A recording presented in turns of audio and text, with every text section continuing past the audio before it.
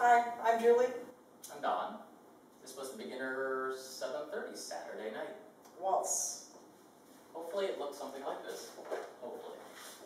We did a 1, 2, 3, 2 leg turns.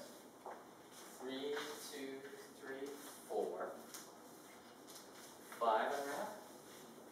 6 ReWrap. 7, 2, 3, and 8, 2, 3, 1.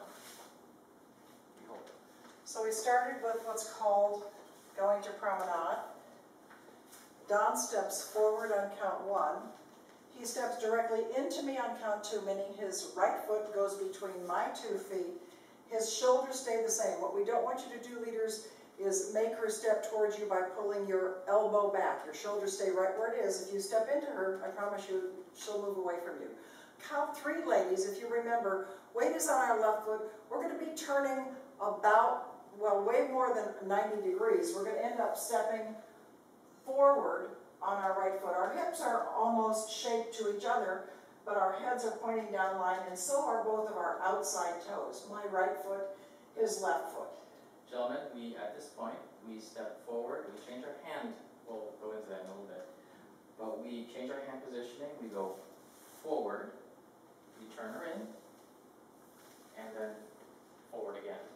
So facing you from the promenade, we are doing a 1, angle brush, 2, 3. So we go forward, I change my hands from regular down to thumb up, fingers pointing towards me, I'm going forward, turning Julie in, 2, and on the 3 goes overhead, 3.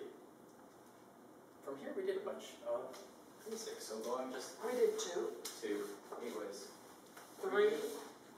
2, 3, 4, 2, 3. So again, going away from you, This is a 5, 2, 3, so weight is on forward on my left foot, it's forward on Don's right foot. I'm going to lead Julie forward. First of all, I let go of my left hand. Forward, unwrap, 3.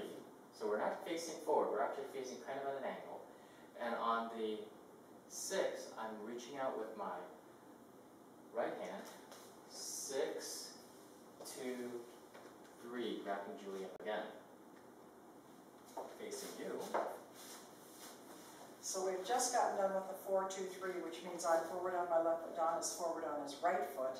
He releases his hand. I need to step forward on count 5, so all he needs to do is step forward. Right now his forearm is on my back, so if he steps forward on count 5, so do I. That's 5. On 2, I'm going to turn almost half the way around. On 3, as Don mentioned, we're not facing down line, we're facing each other, or angled towards each other. On count 6, Don extends his right hand down line. I follow my hand, which is in his hand. That's count 6. On 2, he brings his hand back and starts to wrap it around my waist. Not exactly yet, but on 3, he continues wrapping it around my waist, so I'm back exactly where I was to begin. So seeing that motion, it would be a 5, 2, 3, 6, 2, 3. And then we're going to be doing a 7, 2, 3, 8, 2, 3. And we're going to show you how to do that. So at 7,